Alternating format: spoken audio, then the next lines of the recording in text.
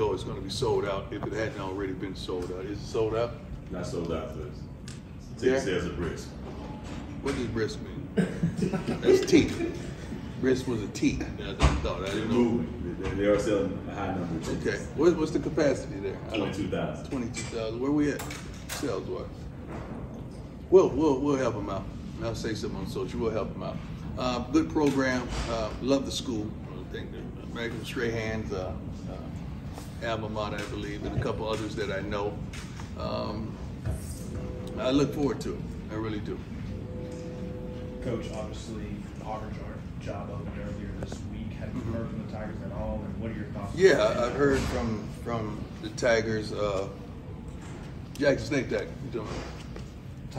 Oh, I thought you meant Jackson State. My bad. Sorry, fraudulent slip. What have you seen from Texas Southern on film? Tough, versatile quarterback. They read option, three-man front. Pretty darn good punt returner, kick returner. Really good. They will present you with problems if you go in there and underestimate them tremendously. But we don't underestimate anyone. We're going to go in there like it's our last game. We play with that kind of tenacity, and we prepare for everything, and we're prepared for that game. Coach, your team is undefeated. You always talk about dominance, and not just, you said at different times that guys have won games, but not necessarily all the way through like you wanted to. You have these next 3 games, obviously starting with Texas Southern. If you were a player on this team, what would be your mindset in terms of navigating these next 3 games? To be dominant. I want to be dominant. It's like this is the 4th quarter. We're looking at games like this is the 4th quarter. We break the seasons up in a sort of way, but this is the 4th quarter. So these next 3, we got to finish strong. We normally finish pretty darn good in second halves. 3rd and 4th quarter is where we excel because of our conditioning and how we prepared for these games. These games are the ones that mean the most. Most people remember November. I heard one of our coaches say that this morning, and I stole it. I forgot which one said it, but I'm going to take credit for it. People remember November. I think it was Brewer. Marcusson. Is Marcusson? Marcusson, Coach Marcusson said. I gave Brewer credit. Marcusson said it was good. Had you seen that video that Southern had posted talking about of course. Saw it before the game. Our team seen it last week. And what did you think about that? God bless him, man. That's a lot. You know, you got to have nerve to do that. You got to play. You got to play the game. It's a lot of nerve. You know, the thing about those videos, you got to understand, man, we do so much for not only Jackson State and HBCUs, but you got to think how that, forget how the players feel, because they going to just turn up, they were ready to go. But how does that make me feel? Because we have, you know, the Rock and the whole league. Moose Johnson is attached to another league. He's the commissioner, so he wants to have like a pro day, like a tryout there.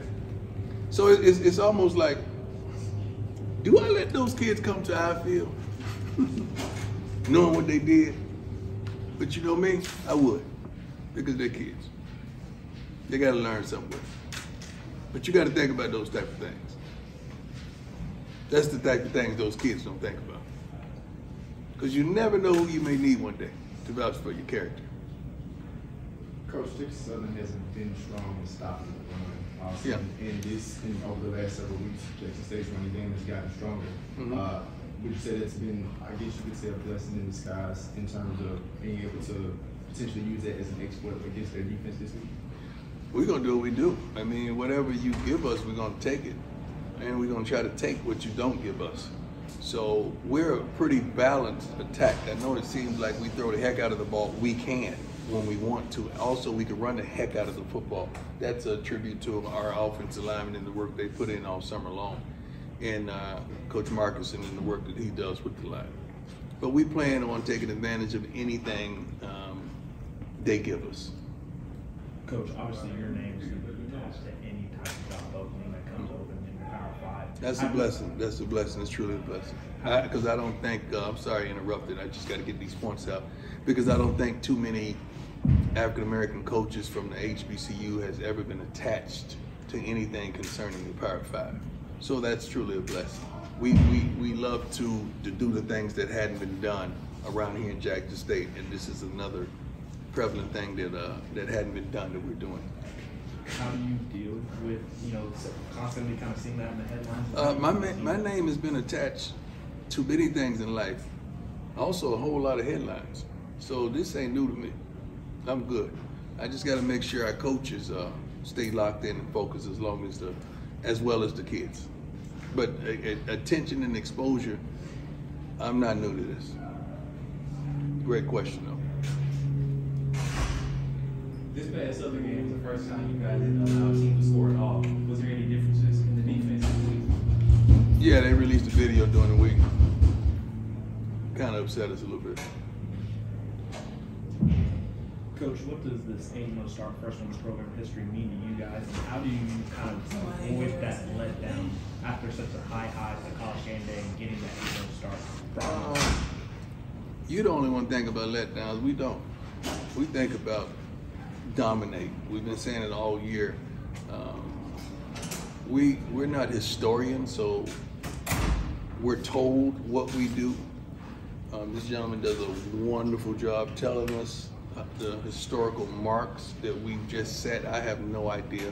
I didn't know we've never been 8-0. I don't know when the last time Jackson State won the SWAC. I don't do that type of research. I don't really care. I'm into now, and let's take advantage of the moments that we're afforded.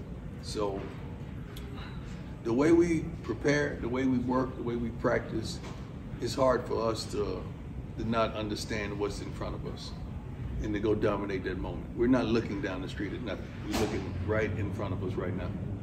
That's just the way we approach everything, and our coaches do a pretty darn good job of that as well.